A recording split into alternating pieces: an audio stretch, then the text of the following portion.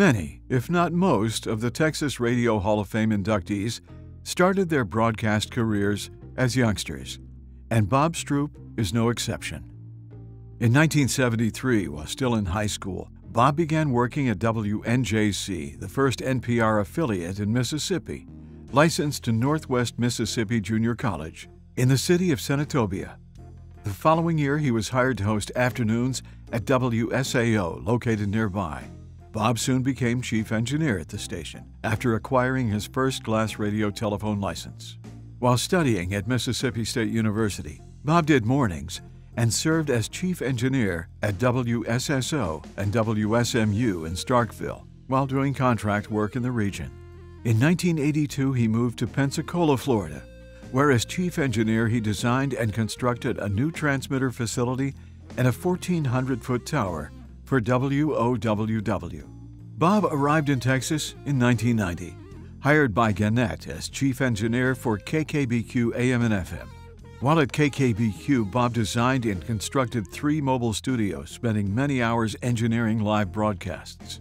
When KKBQ was sold to Chancellor Media, Bob was named Director of Engineering for all of Chancellor Houston's stations. 2 years later, Clear Channel purchased the stations and Bob became their local Director of Engineering, designing and constructing a 26-studio complex to house the cluster. Bob is currently a Regional Engineering Manager with iHeart, responsible for engineering in the Houston and Beaumont markets. Please join me in welcoming Bob Stroupe to the Texas Radio Hall of Fame.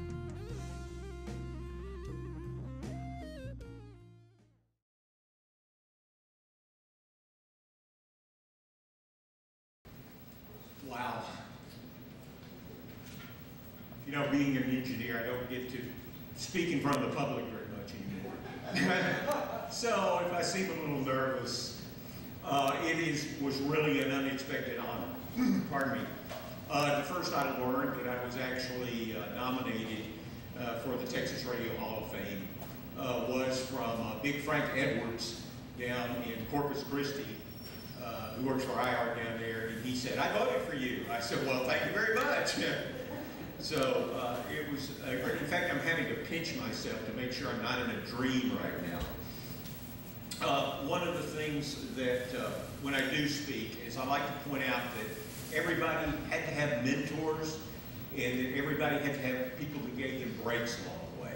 And so I would like to thank some of those people. You probably won't know a lot of the names, but without them, I wouldn't be here today, I can tell you that. So first, my uncle, Kenneth Stroupe, who was an amateur radio operator and encouraged me to get my amateur radio license and develop an interest in electronics. Then there was Paul Copeland.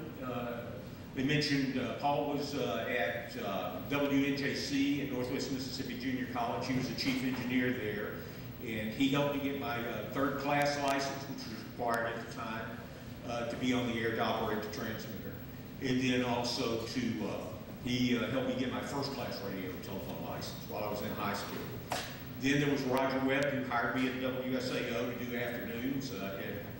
Afternoons on the air in high school was really a blast. And then another guy along the way was Roger Webb. Or I'm sorry, I mentioned Roger. Was Bob Bogan, who was another great mentor at that time. Then I ventured off into television for just a little while before I went to college. Bob Taylor was the chief engineer at WABG TV in Greenwood, Mississippi for a number of years, and he allowed me to get some expertise in that, also with AM directional antennas, which helped me greatly in my career later on. Bob also taught me how to drink beer, although I did have some experience in that before I met Bob, just a little bit. And then Joe Phillips, who hired me when I was in Mississippi State and worked at WSSO, I was hoping to walk in the station one day, hoping to get weekends, and suddenly I was doing mornings 6 days a week. So that was a blast. And then later it mentioned I was at WOWW in Pensacola.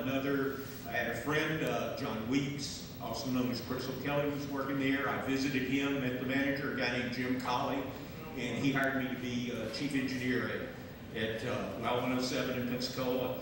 In 1982, worked with Sammy George, who Colonial Broadcasting Also in Pensacola, a guy named Dave Kiker, who's a contract engineer and worked for stations there.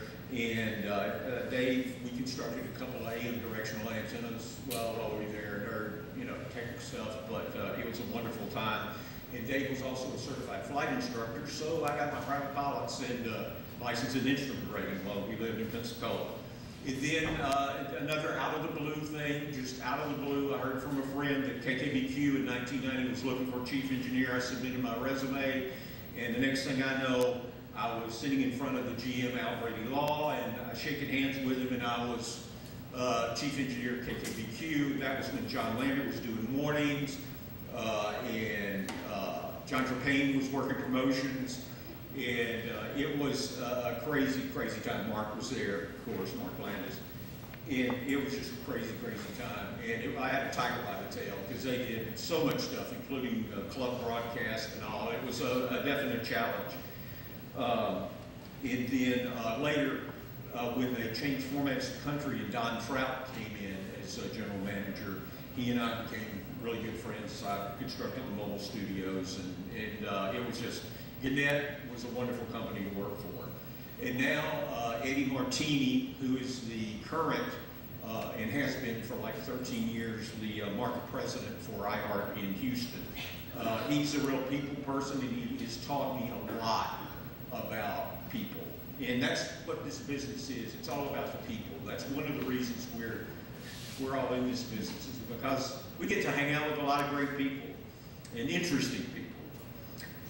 Thanks to Doug and Adam at the Texas Radio Hall of Fame for helping out and assisting me, because it's a real surprise. I mean, it's just crazy, crazy. Last but not least, I'd like to thank my wife Ella.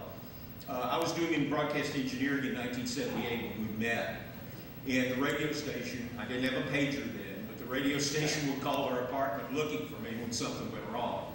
So she kind of knew what she was getting to, although she endured years and years of late night, all hours calls from radio transmitter, remote control systems, or people at 3 in the morning that the club broadcast wasn't working for some reason or another. So thank you, Ella, for enduring all of that during my career. Again, we need mentors along the way, and thank you so much. Thank you for everybody who voted for me for the Texas Radio Hall of Fame. It is a great honor. Thank you.